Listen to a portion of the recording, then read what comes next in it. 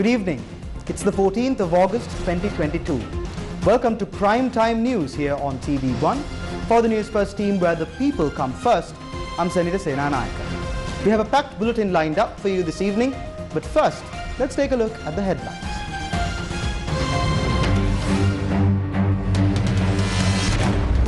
Chinese ship en route to Hambantota. India-China relations seeing a positive impetus, says Chinese ambassador in India. The unusual rise in price of eggs and poultry. මේ අපි පොහොර රසායනික පොහොර ලබා දීමට නතර කර තීන්දුවත් එක්ක ඇති වෙච්ච මේ සත්ව ආහාර ප්‍රශ්න. Mushroom and soy cultivations at risk. All-party government to be established next week. තාදී සියලු පාර්ශ්ව එකතු කරගෙන අපි මේ රජය අනිවාර්යයෙන්ම ගොඩනගා ගන්නවා මේ සතිය තුලට සර්වපාක්ෂික රජය. Many parties yet to make a decision. Ministry of Public Security lifts ban on 6 international organizations and 316 individuals. As it was mentioned in the headlines, the Yuan Wang 5 vessel is currently sailing towards Sri Lanka. The ship was granted clearance to call at the Hambantota port for 7 days starting Tuesday. The Yuan Wang 5, a ballistic missile and satellite tracking ship in China's research vessel fleet, was granted clearance on the 12th of July to call at a Sri Lankan port. The ship was initially due to call at the Hambantota port on the 11th of August. However, the Foreign Ministry officially requested the Chinese authorities to defer the arrival of the vessel without publicizing any reason. Subsequently, the Chinese ship slowed down and was passing over the 90 East Ridge, a mid-ocean ridge on the Indian Ocean floor, named for its near-parallel strike along the 90th meridian at the center of the Eastern Hemisphere. With permission being granted for the Yuan Wang 5 to call at the Hambantota port yesterday, the ship began sailing towards Sri Lanka again. Why is there so much controversy over the arrival of this ship to the Sea of Sri Lanka? Instead of a mere arrival of a ship, this situation should be looked at as a decisive event that will determine the future of Sri Lanka amid a tug of war between global powers. This incident will be a litmus test for Sri Lanka's foreign policy that will determine our place in the world. That is one of the many reasons why the leaders of our country must take sound decisions regarding this extremely sensitive matter. The first ever Dornier reconnaissance aircraft from India to enhance the maritime surveillance capabilities of Sri Lanka will be inducted to the Sri Lanka Air Force fleet tomorrow, in line with the Indian Independence Day. Documents produced to the cabinet last month shows that after the induction of the aircraft, a 5-member technical team from India will arrive in the country. These naval observations, survey and rescue operations are due to take place within the exclusive economic zone in the Sea of Sri Lanka. Chinese ambassador to India, Sun Weidong, said on Saturday that India and China are seeing a positive impetus to ties, given 2 meetings between the foreign ministers in the past few months and Prime Minister Narendra Modi's attendance at the BRICS summit in June. Sun said China expects to welcome back Indian students to resume their studies in the country in the near future. However, Indian External Affairs Minister S. Jaishankar, recently speaking at a Belt and Road Initiative event, said that India-China relations cannot be normal unless the border situation is. He added that if China disturbs the peace and tranquility in border areas, it will impact relations further. Commonwealth Secretary-General Patricia Scotland says India's generous and multifaceted assistance to Sri Lanka to help it deal with its unprecedented economic crisis is heartening. According to an article in The Hindu, Patricia Scotland says India's assistance to Sri Lanka, quote, exemplifies both the spirit and values of the Commonwealth, end quote.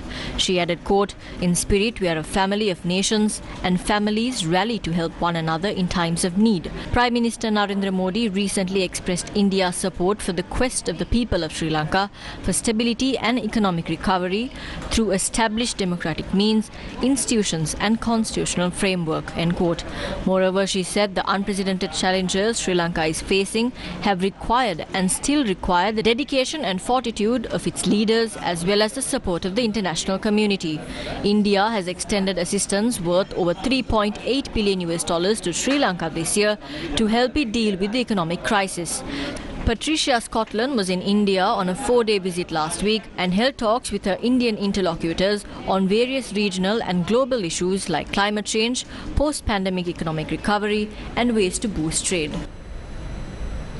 The Pakistani community in Sri Lanka celebrated the Diamond Jubilee of Independence of Pakistan today.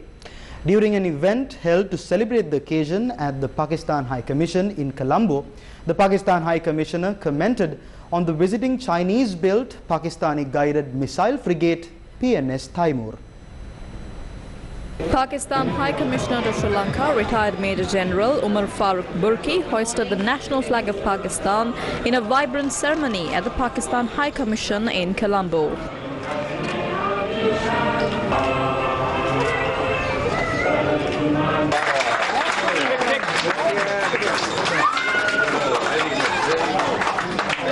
I also welcome PNS Taimur, which has docked about two to 3 days back, and the staff. Our foreign policy is based on the vision of our founding father, which is friendship towards all and enormity towards none. We believe in having social cordial relations with all countries and especially so with the countries in our neighborhood. Both Pakistan and Sri Lanka are key members of SAARC, and both countries share strong bonds of friendship and brotherhood since they came into being. We have stood with our Sri Lankan brothers and sisters through thick and thin, and so have they, and we will continue to do so in future as well. The event was attended by diplomats, members of the Pakistan community, local dignitarian and officers of PNS Taimur, which is port calling Colombo these days. Why has the prices of eggs and chicken increased? We'll bring you the details right after this short commercial break.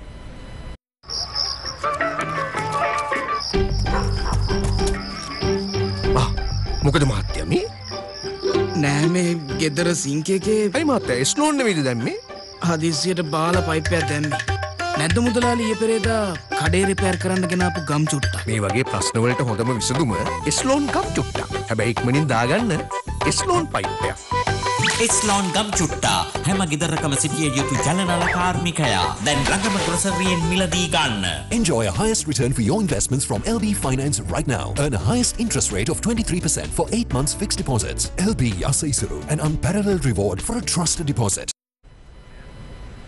Welcome back to the news.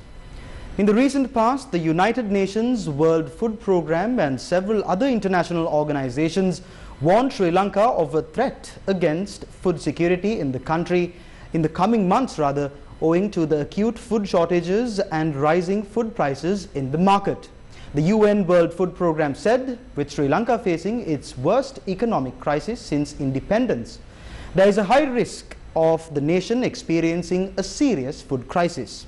In the meantime, UNICEF made an appeal from the international community to assist them in their efforts to save 1.7 million vulnerable children in Sri Lanka by providing nutrition, healthcare, safe drinking water, education and mental health services in Sri Lanka.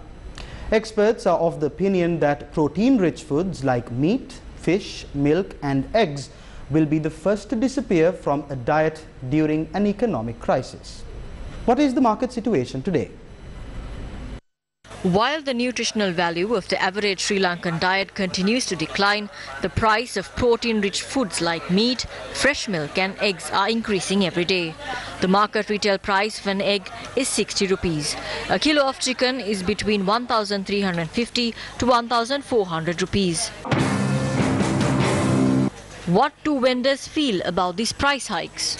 Kilo එක අපි නම් අලෙවි කරන්නේ 1350යි. තොග යනවා 1250ට. බිත්තර අද 52යි. විකුණුම් මිල 53යි. කරි chicken එහෙම එන්නේ නැහැ. තව ඉස්සරහට පොඩ්ඩක් ගණන් වැඩි වෙන්නත් ඉඩ තියෙනවා. වැඩි වෙන තමයි යන්නේ චිකන්. සෙනඟත් අඩුයි. අපි වෙලි ඉන්නවා. Can the public afford this? මේ දවස්වල මේ චිකන් වල මේ ගණන් එක්ක බලනකොට අපිට ඇත්තටම චිකන් කන්න අමාරුයි. ඇත්තටම මේ මාළු කන්නත් අමාරුයි. පොඩි ළමයෙකුට දෙන්න තියෙන විතරයක් නේද? අද කාලේ මාළු චිකන් ඔක්කොම ගණන්. දුප්පත් මිනිස්සුන්ට කන්න දෙයක් නැහැ. ඒතර නම් ඉතින් වැඩි ඉතින් කාට කියන්න දේව ගිහිල්ලා නේ මහත්තයා. Was this the result of arbitrary decisions taken by the previous government rejecting the options of agriculture experts? What is the real reason for the increase in poultry prices in the market? With the reduction in maize production in the country, we didn't receive enough maize for animal feed during the last year. With this, our production costs went up, and this continues. Our production has also reduced by 50%. We have to allocate 77% of our cost to buy animal feed. We are forced to import certain types of animal feed since we cannot find them in the country. But since March, we couldn't do this owing to the dollar shortage. In addition, there's a shortage of medicines and vaccines for animals as well. The fuel crisis also caused a huge blow to our industry.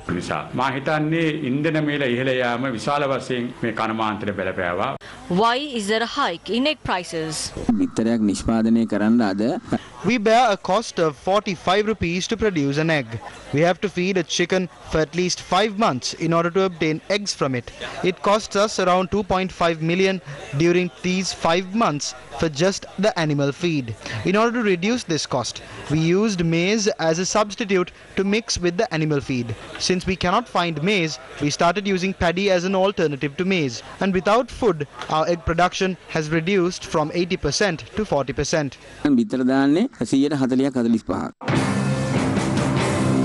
What is the long-term plan of the Minister of Agriculture to solve this crisis? The main reason for this shortage of animal feed is the decision taken to ban the importation of chemical fertilizers. This has affected the dairy industry as well. As a short-term solution, we are hoping to import maize. We have given permission to import this, and it will be a temporary arrangement. We hope to cultivate more maize during the next Maha season. How will the Trade Minister solve this issue? We have to introduce substitutes for chicken and eggs. As the Trade Ministry, we intervened and told them to request for the importation of maize from India under the Indian credit line. We are hoping to support them in this endeavour. Shantha Niriyala, the chairman of the Consumer Affairs Authority, says he will conduct an immediate investigation into the price of egg and poultry products in the market and will take the necessary steps going forward. Nutritionists point out that future generations could face a severe nutritional deficiency. With the inflation in the country, I don't think the people are focusing on the nutritional value of food. 3 main factors need to be fulfilled to prepare a nutritious meal: proteins, lipids, carbohydrates and vitamins.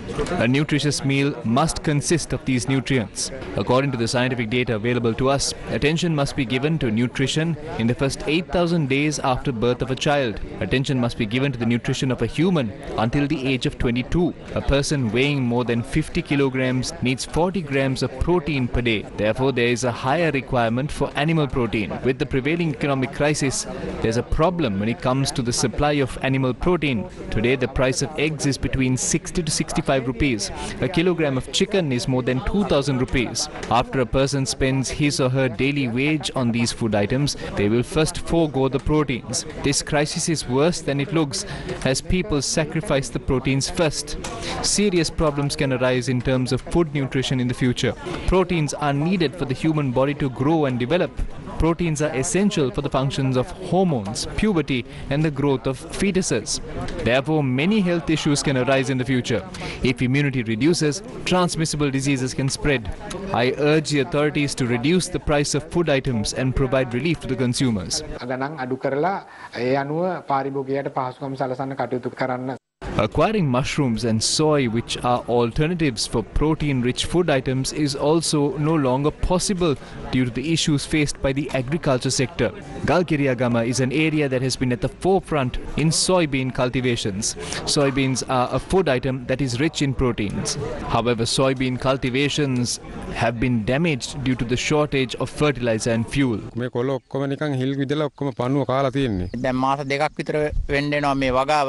බොල් කරල් තමයි තියෙන්නේ. තෙල් ගැහුවට ඒවා කුමි සතුන් මර්ධනය වෙන්නේ නැහැ. කුමි නාශක බාලගතිය හින්දා තමයි. Providing water to these crops has become a challenge as fuel is not available to power their water motors. මේවට වතුර ගහ ගන්න විදිහක් නැහැ. එතින් ලාම් තෙල් නැහැනේ. Mushrooms are a nutritious vegetable rich in proteins. Mushroom cultivations in Dimulagala, which started in 2018, have now been disrupted. This project provides for 40 families and fulfills the nutritional requirement of many other families. එකපාරක් ගෙනල්ලා දුන්න බඩු. හදපු ඒවා ඔක්කොම south වුණා. ඉතුරු ඒවා අලි කඩලා කෑවා. නේ රජයෙන් කිසිම හවුහරණක් උදව්වක් නැහැ. කිසිම නිලධාරියෙක් තාම වෙනකන් ආවෙත් නැහැ. කාටවත් කරගන්න දෙයක් නැතුව තමයි ඉන්නේ. ආමුද්‍රව්‍ය ටික හරි සපයා ගන්න උදව්වක් කරන්න In more news, the Sunday Times reports that attempts are underway to pass a cabinet paper to compensate officials who had been subjected to who has been subjected to alleged political victimization under the Yahapalane government.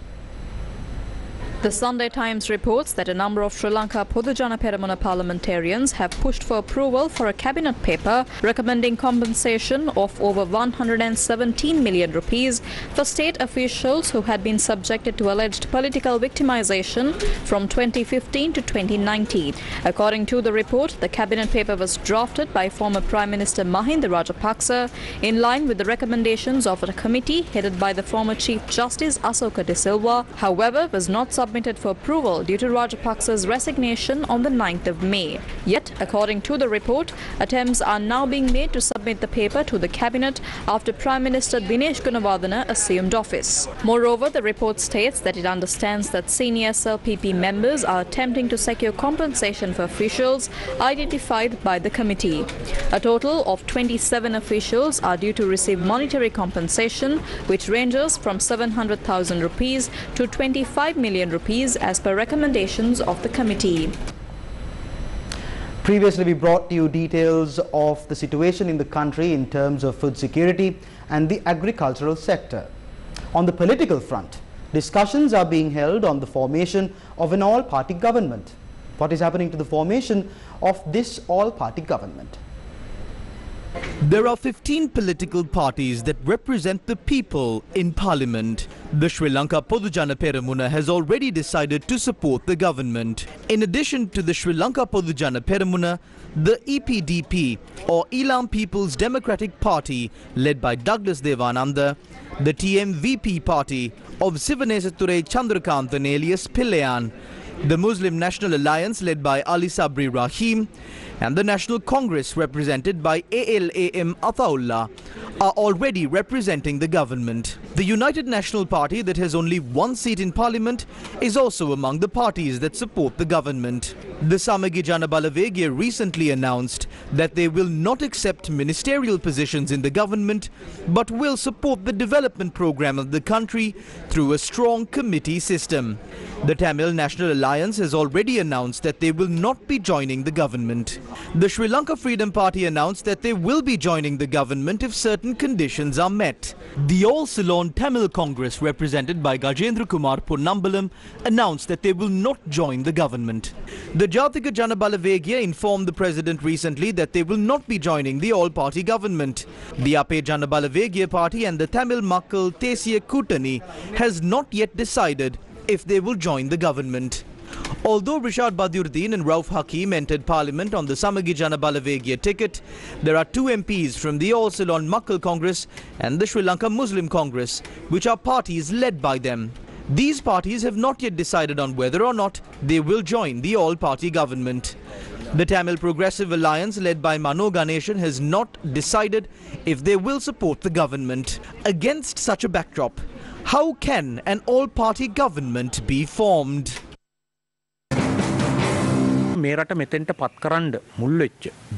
Several corrupt officials who were responsible for bringing this country to this place are still secretaries to ministries. This country cannot be developed one bit with these people. There will be no faith even within the state sector. Therefore, if steps are taken to address this, we are ready to strengthen an all-party government.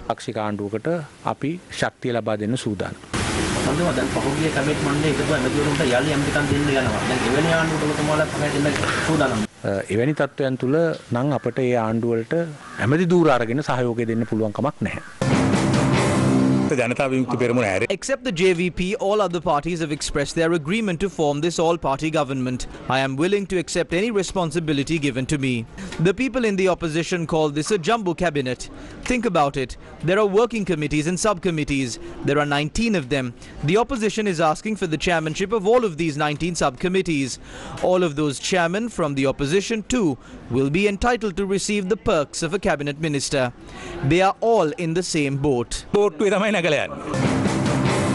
If they love the country and believe that we should come out of this crisis, why are they opposing the formation of an all-party government? We will unite all forces and form this all-party government this week. These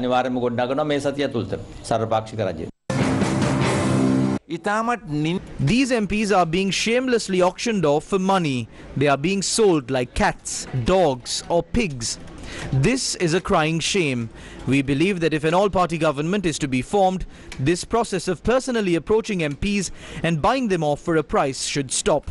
And discussions must be held with the party leaders on a policy level, and an agreement must be reached with them. You must not go in the shade of the night and personally buy off MPs.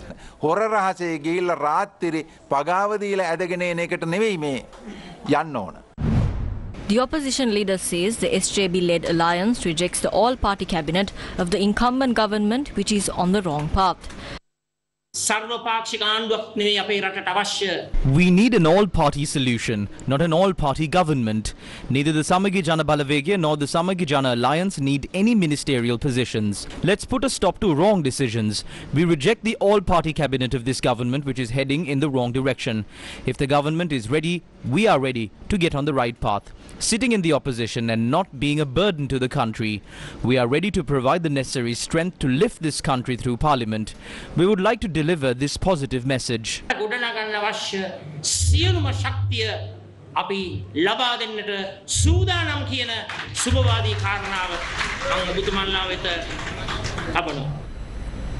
In more political news, head of the Tamil Makkal Thesiya Kuttanai, C.V. Vigneshwaran, has told the President that they will support the government from the opposition until a process is started in earnest, satisfying the Tamil community. He made this statement following a recent meeting with the President and Prime Minister in Colombo.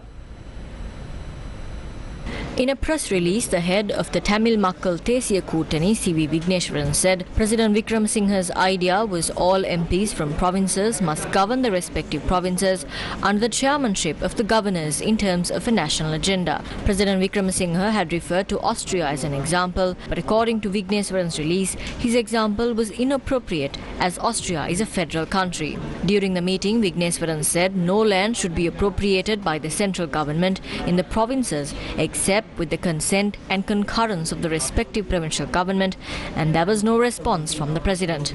According to the press release, President Wickremesinghe appeared to be in a hurry to rope in Jaffna MPs to be part of the government. Vigneshwaran highlighted that it may be an attempt to showcase it to Geneva.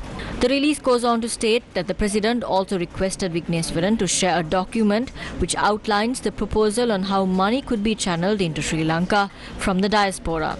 It also pointed out that the 13th Amendment to the Constitution should be implemented in full as a temporary measure until satisfactory constitutional reforms are made. With the country undergoing an unprecedented crisis, many Sri Lankans are in hunger due to high cost of living. People who face numerous difficulties to get by on a daily basis are still hopeful for a better tomorrow. News First filed this report. Amila Nishantha and H.A. Sunitha take care of their two children while living in an old building that they call home. The building the family resides in is the Manampitiya Cooperative Building in Polonnaruwa. The rent for living in this building is 2,500 rupees per month. The two parents are daily wage earners. As the building does not have electricity, the family used to light a lamp during the night. But today, this family has to spend the night in the dark as they do not have oil to light a lamp. These children later resorted to using a borrowed electric lamp to study. Their daughter is due to sit for the grade 5 scholarship exam this year. Their son is only in grade 2. Nishantha, who sustained injuries to his leg due to a train accident, is unable to work properly. I knocked my leg on a train while standing on a platform in Kelaniya. My leg is broken in 4. I am unable to do heavy work. It has been 2 months since we got here. It is difficult to provide for my daughter and son. I cannot afford books for their education. We cannot afford a torch for them. Food and medicine is also expensive. We don't have electricity as well. Their accumulated electricity bill has surpassed 20,000 rupees. The family's only hope for a better tomorrow is their children, who are also left without an option but to study in the dark and even travel to school without shoes or slippers. In a country that is so rich in natural resources, why are people living here suffering so much?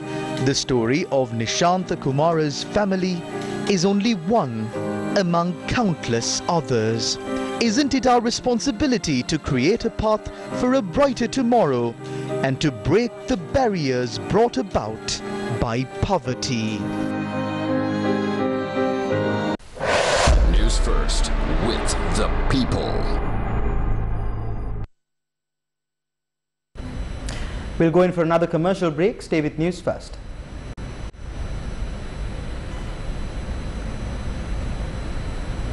Earn a highest interest rate of 23% for 8 months fixed deposits. LB Yasaisuru. Welcome back to the news. The Archbishop of Colombo, His Eminence Malcolm Cardinal Ranjit, says in a democratic nation, politicians should not tamper with the law. They don't punish the political leaders for their wrongdoings, but they always punish the innocent layman. In a democratic nation, the law should not be tampered with. The law is like the foundation stone of a democratic nation. Politicians especially should not be allowed to do this. Until we achieve this, we will not be able to rescue our country from this mess. He also commented on the 2019 April 21st attacks and its subsequent investigations. Although they stopped the protests at Golface Green, our struggle will continue. The reports submitted by the Parliamentary Committee appointed by the incumbent president to probe the attacks stated that there was a grand conspiracy behind these attacks. This is included in bold letters on the 3rd page of the executive summary of this report. The president is duty-bound to provide an explanation on this, as this committee was appointed by him. Therefore, I urge the president to be honest. Explain this report. We will only accept you if you do this. This is the only way to wipe off the tears of these victims. Tell us what really happened on the day of these attacks. We don't want to punish them. We don't want revenge, but we have the right to know the truth. The Cardinal expressed these views while attending a ceremony at St. Anthony's Shrine in Kochikade, Colombo, to hand over the funds donated by His Holiness Pope Francis as aid to the victims of the Easter Sunday attacks. The Apostolic Ambassador of Sri Lanka, Archbishop Brian Udegwe, was also present. Amidst such trying circumstances, this function is an assurance that the Universal Church has not forgotten the Easter Sunday attack victims in their needs. We realize that this tragedy caused damage not only to the direct victims, but also to the entire nation. The Sri Lankan government has lifted the ban imposed on 6 proscribed organizations. The Defence Ministry said that an amendment was made to the list of designated persons under Regulation 4.7 of the United Nations Regulations number 1 of 2012. Accordingly, the Global Tamil Forum, British Tamil Forum, Canadian Tamil Congress, Australian Tamil Congress, Tamil Eelam People's Federation, Tamil Youth Organization and the World Tamil Coordinating Committee will be removed from the list. Meanwhile, 15 organizations and 316 individuals have been named and blacklisted as banned organizations in Sri Lanka. These organizations are Liberation Tigers of Tamil Eelam or LTTE, Tamil Rehabilitation Organization also known as TRO, Tamil Coordinating Committee or TCC, World Tamil Movement also known as WTM, Transnational Government of Tamil Eelam or TGTE, World Tamil Relief Fund or WTRF, Headquarters Group or HQ Group, National Tawhid Jamaat or NTJ, Jamaat-e Millat-e Ibrahim, also known as JMI, Bilayat as-Silani, National Council of Canadian Tamil, also known as NCCT, Tamil Youth Organization, also known as TYO, Darul Adha, alias Jamiul Adar Mosque, Sri Lanka Islamic Student Movement, also known as SLISM, and Save the Pearl Society. The Ministry of Public Security says that necessary measures are being taken to extradite Nadun Chintaka or Harakkata, a drug trafficker arrested in Dubai. The Ministry of Public Security states that it has now been confirmed that the smuggler had been arrested in Dubai. Many organized criminals and drug traffickers connected to various crimes have fled to Dubai and India, which according to the Ministry of Public Security has become a safe haven. The ministry further said that necessary measures are being taken to bring back 12 more organized criminals who have fled to foreign countries. Moreover, information has been revealed about an increased tendency of Sri Lankan criminals to flee to Dubai. Recently, a couple involved in a murder in Ratmalana were arrested at the Katnayake airport while trying to flee to Dubai. The Ministry of Public Security says that they are paying close attention to such incidents. 3 elephant carcasses were discovered in a field in Pudukkulama Mihintale this afternoon. The carcasses include the body of a tusker. Following a tip by area residents, the body of a tusker and 2 wild elephant carcasses were discovered by Anuradhapura wildlife officers in the Mihintale police division. The tusker was 15 years of age, the others were 15 and 5 years of age.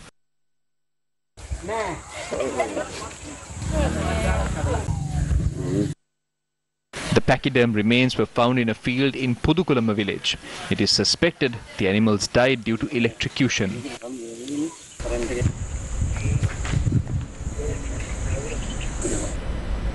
The third phase of the Divisavya program, supported by LOLC Holdings, continues in a bid to help the worst affected by the economic crisis in the country.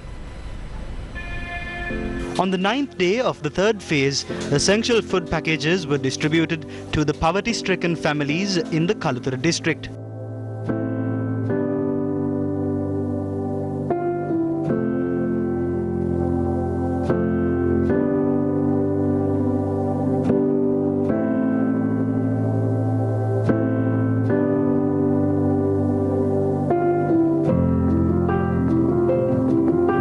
The Divisavya program identifies families that are facing serious issues economically and provides them with much needed relief packages.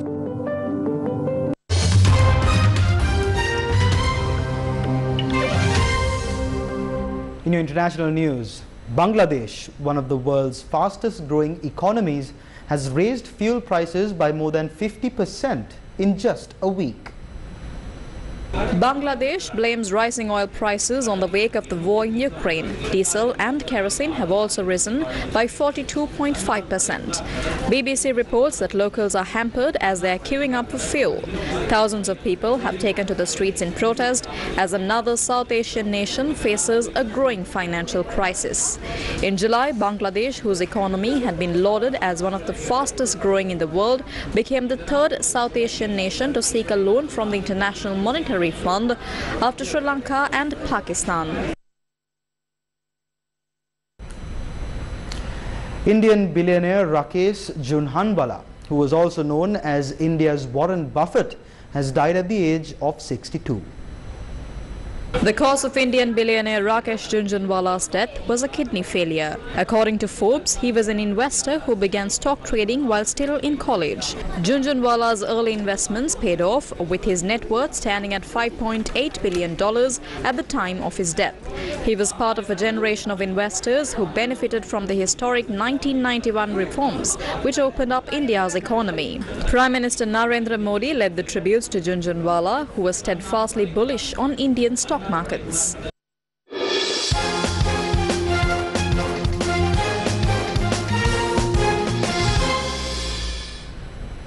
Isipatana College, Colombo were crowned the 2022 Schools Rugby League winners today. They did so by getting the better of defending champions, by defeating champions Royal College, Colombo. The decisive Super Round encounter to decide the champions of the school's rugby league tournament was worked off at the Havelock Park in Colombo today. Isipatana remains undefeated after winning all 6 games held since the preliminary round. Royal College lost just 1 game. In the first half of the game, Royal College were on top, ending the half on 10-6. In the second half, Isipatana took over, scoring 15 points. Royal managed just 5 points in the second. Ultimately, the undefeated Isipatana side clinched the match 21-15.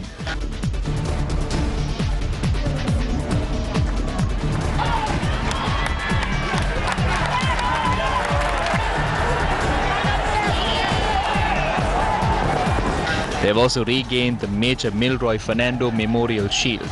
Isipatana College have not won the tournament since 2017, while Royal College were crowned champions in the last tournament, which was held in 2019.